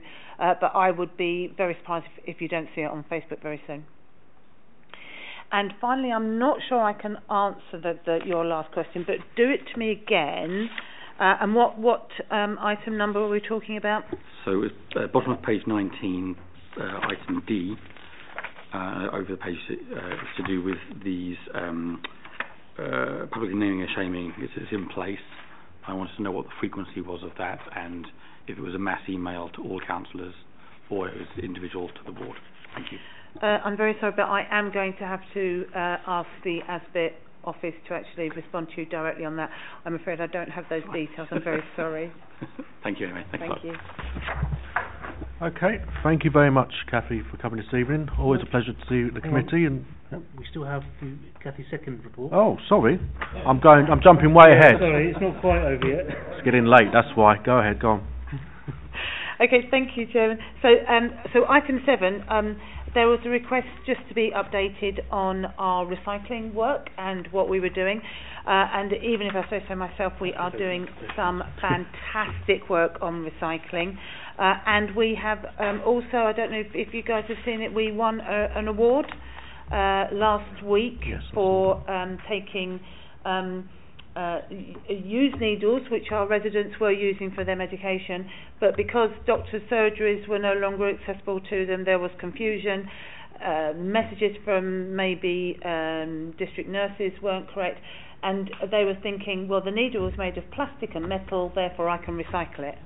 And we were having lots of needle injuries with our staff and also at BIFA. So we have been working with the NHS to get the message out about our clinical service, using fly posters, leaflets, social media, and in actual fact, as a result of that, our clinical waste and demand for needles has quadrupled. So that's just a really good piece of evidence, and was rightly recognised with an award last week. So, food waste. We have, since we last met, we have rolled out our segregated food waste service. There are several benefits of rolling out food waste and picking it up separately rather than collecting it with our green. First of all, it's cheaper. It's cheaper to dispose. So, garden waste has reduced in disposal costs, and so has food waste, and it's one of my MTFF savings. So, that is going along fantastically. Secondly, it gives me data. Before, when it was collected with garden waste, I didn't know who was using our service, where they were, who wasn't, what participation rate. So by segregating it out, I now know down every single road how many caddies have been delivered, what participation rate is, if there's problems with contamination. I can get that recorded because the food waste cabs do have the in-cab technology in. They were the first ones to have it rolled out. So they can flag up to say this caddy was contaminated. That information then goes to our recycling officer, and we make contact with the resident to say, you know, thanks for using our food waste service, however, can we just go over what you can and can't put in it again? So it's a fantastic service. We had a lot of fun with the 5 vehicles, naming it, getting the kids involved, and every month food waste tonnages increase. So that is, you know, a well-used service. I want more people to use it. It costs us a fortune when we put food and dispose of it in black sacks. Fortune. Let's move it into the caddies and let's get that moving. And then, as you can see, loads and loads of social media out on that. We also, so each quarter we do work called a waste data flow analysis.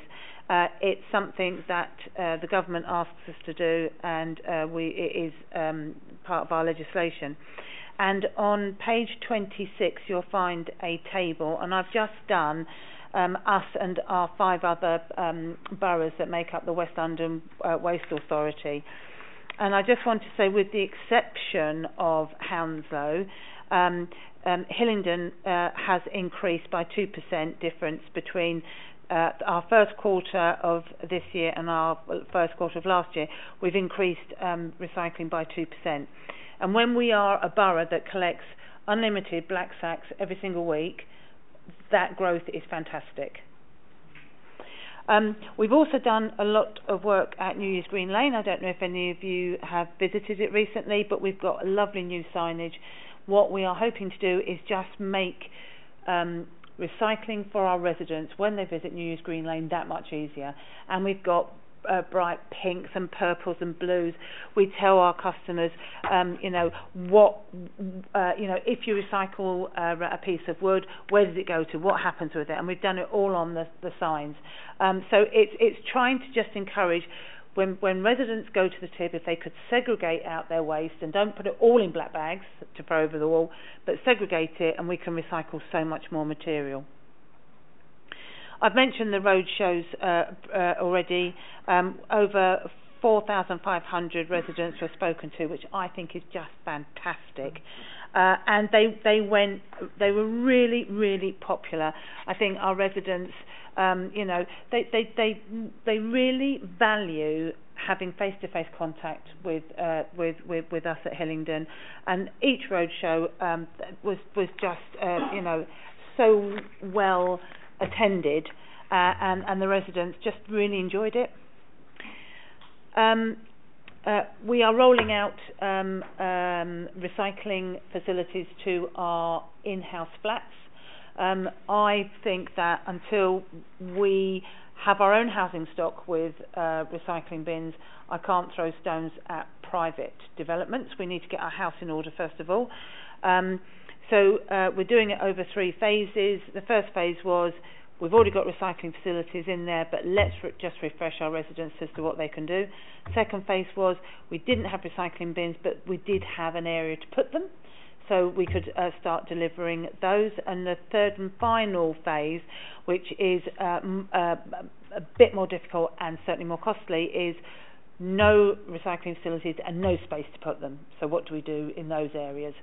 But as you can see from the charts, my recycling team have been really, really busy and have been rolling out recycling to our flats.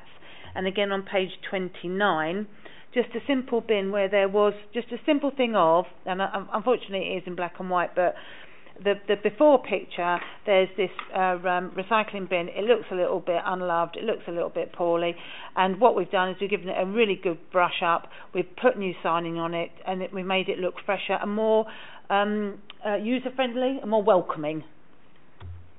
I've spoken to you about us working in partnership with the NHS, and that's what we got the award for, so I won't go on and talk about that. What I will say is that on page 30, DMR, I'm sorry, I should have put that in full for you. DMR is dry mixed recycling.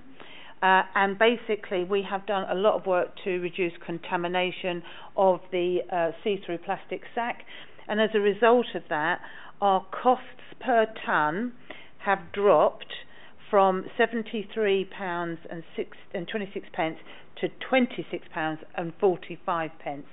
That is a huge saving. And we have to keep on working on that because it all balances. You know, if I put in a truck that's highly contaminated, that price will go back up again. So you have to keep your finger on the pulse. You have to keep working on it. You have to keep on informing residents. We would love this. We don't want that. And also, I hope you are all aware that we have now removed textiles from our recycling. That has saved a fortune. We had to put it into our dust carts and then at New Year's Green Lane try and pull it out. You know, we needed to do it better than that. So we have now buddied up with a charity called Trade. Go online, have a look at them. They do some fantastic work. And now we have buddied up with them, partnered up with them at no cost to us. They will collect your textiles at a time and date to suit you. So you can keep your textiles indoors. Once they're wet, they're useless. It means that I can now have residents in flats using that service because they can book it online and Trade will come and visit them. And also, they will also collect small wee. That's anything with a small electrical circuit, so a hairdryer, something like that, up to about a microwave, which we have never offered our customers, our residents before. So that, I think, is a fantastic move. Really, really positive move. I've put in our latest stats, which is actually, I think it was last month. So our recycling overall stood at 44.3%. Which is fantastic. A lot of that is garden waste, so I am expecting that to start going down. But 44% is fantastic. Gosh, and I think that's about it. Thank you very much. Questions? Councillor Kaufman, through the chair, please. Is there anyone indicating before? I think Councillor Farley was first, so we'll take him. Thank you. Thank you, Cathy, for that. I just a couple of things. I mean, the recycling roadshows, I attended one in Hayes Town, and it was very, very popular. I think when I attended, I mean, they've been going for an hour or two, and I think they were on their third delivery of bags at the time. So yes, it was extremely popular. I just want to get clarity. So the food waste, what? Just so I'm clear, because I'm not. Where does that? What happens to it? I mean, I just want to get what's the end result of where it goes. So pleased you asked me this. If you've got an hour, I could talk you through the whole process. But no. It basically goes to an anaerobic digester. So basically, all our food waste goes to a site that cooks the food waste, warms it up, and because of that process, electricity, heat is collected, which produces electricity. So that goes back into the main grid, and then you are left with this really great liquid fertilizer, which is put on local farmlands to then grow crops, to then go into the food waste. So it's a big circle. Councillor Kaufman? Thank you, Chairman. Use your microphone, please. Thank you. All I wish to know, Cathy, is who won the competition for naming the waste trucks. Well, my vote would have been Recycle. I think that was good. So all five of them. So we had something like 4,000 entries.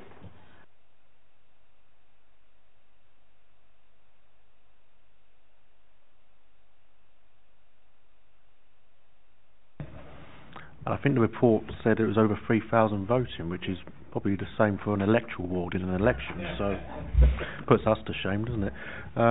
Councillor Chapman.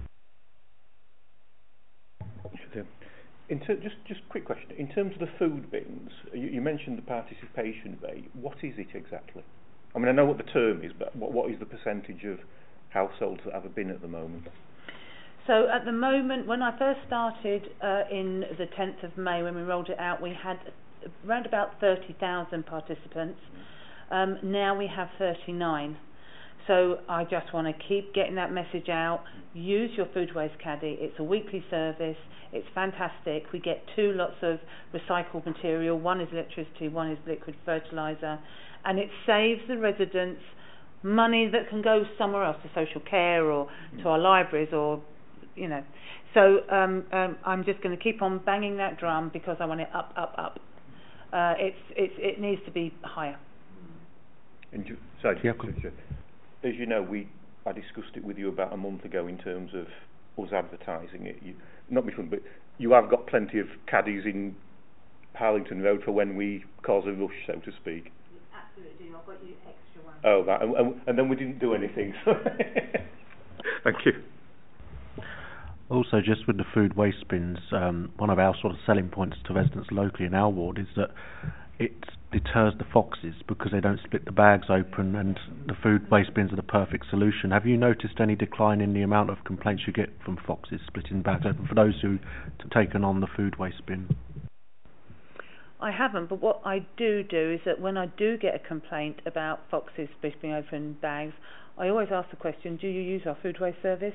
And invariably they don't, and then I say, why don't you? It'd be fantastic. I can get you a caddy delivered. So, you know, I promote it that way because it absolutely does. If more people were to put their food waste in their food caddy, we wouldn't have the split bags that we have currently. Councillor Gardner? Can I make a suggestion? Because of the way that you describe what you do with the food waste, it's quite useful if you actually gave that information to schools so the kids can take that information home to their parents. So unless you'd like to go and stand in front of every assembly, but I think that'd be just having a sheet saying, if you use this is what will happen, because it's an eye-opener for me. Basically, I mean, I use the food waste thing. I didn't give it a second thought where it went or what it did.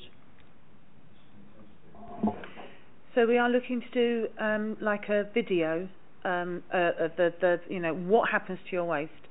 So I want to do it for recycling and I want to do it for food waste, because you're absolutely right. A lot of people don't understand what happens to their food waste and why it's so important to use that service. And we are also going to be rolling it out to schools because, you know, I want our kids to go home and say to mum and dad, why haven't we got a food waste caddy? Let's go and get one. Let's go and, you know, or here's a food waste caddy. We got them from school and this is how you use it. So yeah, I am absolutely behind any promotion whatsoever for the food waste service. Okay. Could I just make a suggestion on the food waste? We have recycling bags with text on it and we have the green waste bags. Is there any way when we order the new stock of bags, could we perhaps amend the wording on that to say sign up for our food waste bin service in addition to this by visiting this website or call this number?